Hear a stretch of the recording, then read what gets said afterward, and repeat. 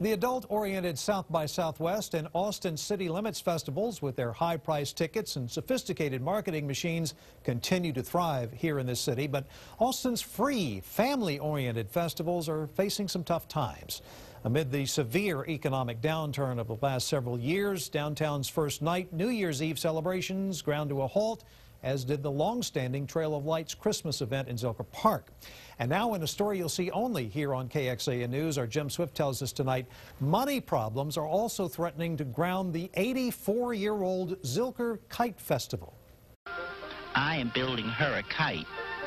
I am fairly certain that she's building me a kite the same as last year and the year before. The very idea of kites is deeply ingrained in American culture. Take Truman Capote's classic, A Christmas Memory. We are champion kite flyers who study the wind like sailors. What a great thing for Austin to have in perfect weather this weekend. But nowhere is the idea of kites more ingrained than at the oldest kite festival in the country.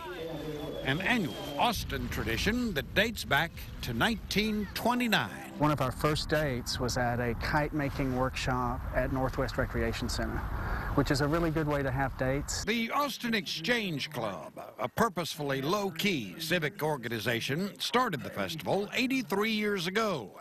And for well over a decade, Exchange Club members Dorsey and Bunnie Twidwell have chaired the event. Bunnie always likes to say that if you take someone kite flying, you learn a whole lot about them, how they handle tangles and how they handle frustration, and then how high they can get a kite. She said, it's a great date.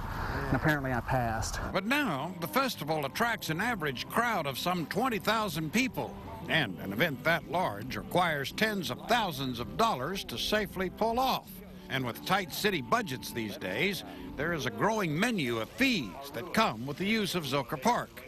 On the other hand, this is not just fun and games. For the last 10 years, we've raised over $200,000 for local charities for the prevention of child abuse and scholarships for kids who've overcome some difficulty in their life and are going on to college. So a proposed city council resolution would make the city of Austin an official co-sponsor of the Kite Festival.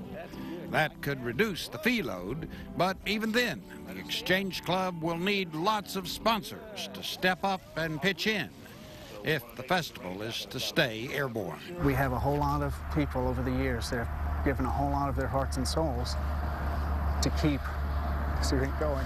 You're emotionally invested in this. Yes, sir, I am. It's my hometown. I was born and raised here. We unreel our kites, feel them twitching at the string, like skyfish as they swim into the wind. Jim Swift, KXAN News.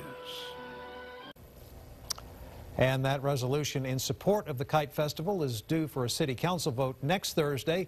Meanwhile, an internet link to ways you can help preserve this event will be available on our website, kxan.com.